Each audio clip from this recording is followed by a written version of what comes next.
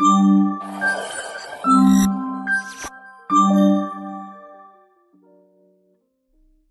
there, welcome back. In the last video, we have completed our view model. In this video, we will look into the views. Before proceeding, I need to make one small change in the view model. In the init function, call the calculate past and future weeks function after selected date is set. Perfect. I have already made the required changes to the views. Let me walk you through those changes. We will start with new task view. In this view, I have added the save task action closure, which I am calling on the button press like this. And at the end, we have preview. I am adding the action closure like this. Next is task list item view. Here, I have added two action closures, one for short tap and one for long press.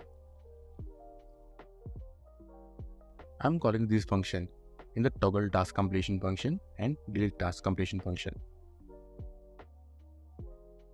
Also, I am calling the task completion method in the on tap gesture. This is how the preview looks. And don't worry about this now, we will need to make some changes in the task homepage, which we will do in a bit.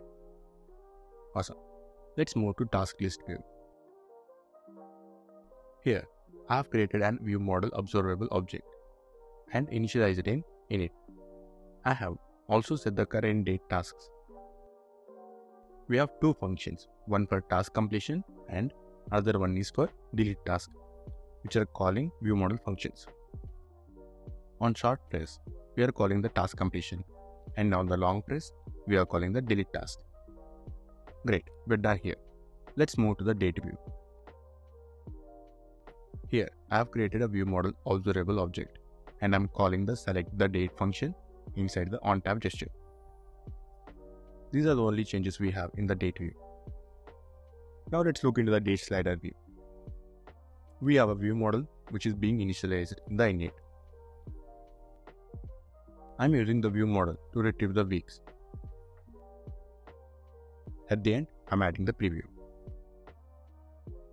Awesome. Next is our date header view.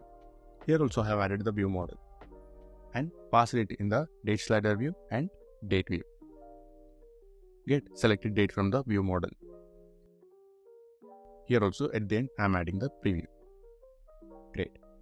Now let's move to our final view, that is our homepage. Here add the view model and pass it to the date header and task list view like this.